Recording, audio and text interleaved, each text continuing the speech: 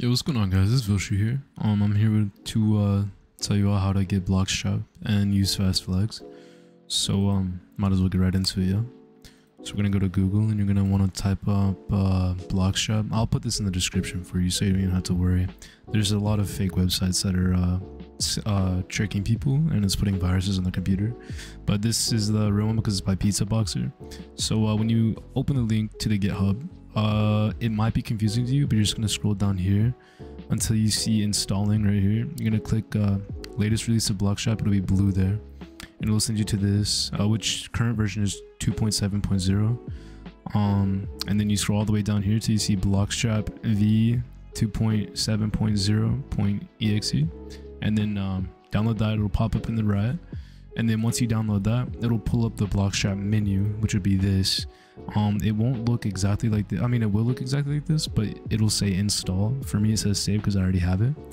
But basically, you can do anything here, like enable activity tracking. It'll show what game you're playing on, what's it called, Discord. You can do this, you can do this. I mean, it's all just preference, really. I don't really do much. In the mods, this isn't modding like cheating. This is like modding your browser, like use old death sounds. So whenever someone dies, say in Blade Ball, it's the oof sound. It's not like the, I don't even know the sound now. Mouse cursor you can change, but I do a different way of changing my mouse cursor, and I'll tell you all about that later on. So yeah, just scroll through whatever you want. You can even do custom fonts if you want. Fast flags, that's going to be the one that you pay attention to mostly. You have anti-aliasing quality, disable player shadows, disable post-processing, disable terrain textures. All I have is these two disabled, and I have this on 4 times.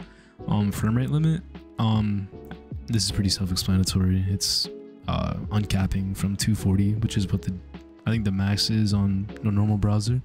I set mine to 135k, but that's because of my fast flags, which I will get into soon. Lighting technology I have on voxel 1. That's also because of my fast flags, but you can change this to like chosen by game. So it might, like, the voxel 1 might make a certain game inside Roblox buggy, but I mean, I personally haven't ever experienced any lighting issues or bugs.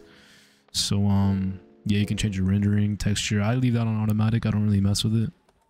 You can change your font size if you want, but you know, this is all normal. But the one that you're going to be interested in is this right here, fast flag editor. Now when you first open it, it's going to like warn you. It's going to be like, are you sure you know what you're doing? You can just click yeah, obviously we know what we're doing here.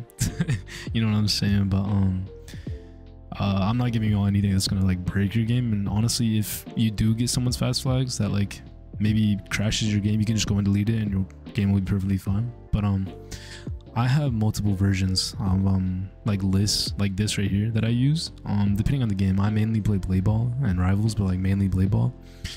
So I of course used to use texture one, where it would like change the colors. It would be darker and the textures would be all smooth. My character would be glossy.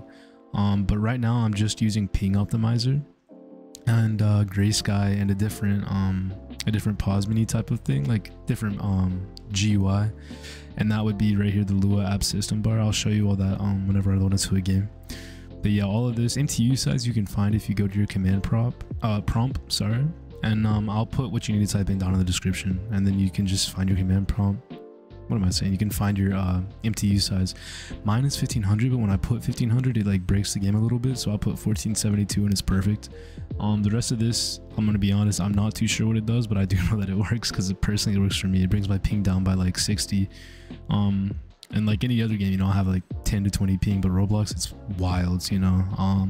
So yeah, once you finish doing all of your fast flags, you can click install. For me, it's save, of course, but for you, it'll be install.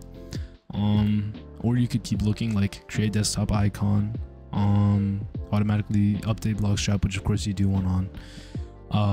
Installation, I guess it'll tell you how to uninstall it if you ever want to uninstall it. But yeah, so that's all that. When you get that done, you can go ahead and launch it. It'll be it'll say play Roblox. It will not be the Roblox player, so remember that. If you do want to play normal Roblox, of course you can go back up to Roblox player and you can play that. It won't be anything like the it won't have any of the fast flags. So you want to go ahead and launch this. It'll open up. You'll already be signed in, so don't even worry. It's just replacing the Roblox player. So for me, you see I have a different mouse cursor, but I will show you that. If you all want to know that, just let me know that in the comments. I'll make a tutorial on that. A lot of people have made tutorials, but they're very confusing. I'll make one that's pretty simple for you all. Yeah, so let's go ahead and load into Blade Ball real quick, and I'll just show you all. Okay, so as I'm recording too, let's see, I'm pulling 250, 260, 270 frames right now. Normally it's 280. It goes really fast, but I'm basically pulling 280 right now. So yeah, if you want to check that, you can do shift, or well, FN shift F5, depending on if you have a 60% keyboard or not. If not, just press F5. But yeah, this is what the game looks like. You know, there's no shadows, there's no player shadows. This you can make dark with the other fast flags that I was telling you about, but I mean, if you all want that, I'll just send you a link down there. You can also check out Nifty's video. He made a very good in-depth video about it. Now there is like highlighted right here, but like you can remove that with some fast flags if you would like, but honestly it doesn't really matter. Just depends on the preference, of course. I'll go ahead and put a link to my Discord too. I'm gonna make a channel for all the fast flags that I use and all the fast flags that known people have made that work, and definitely fix ping, fix FPS, all of that. I can make a tutorial on how to like properly set up a fast flag yourself, like a whole list of it. If you don't want to like copy and paste someone's random one, you can't figure out like what the problem is with like why a texture is different or something like that. But yeah, so basically that would be the video, guys. Thank you all for watching. Let me know if you have any questions in the comments. I'll link my Discord in there. You can join up, get the fast flags, ask me some questions personally, and yeah, it's been Vilstream. I'll see you guys.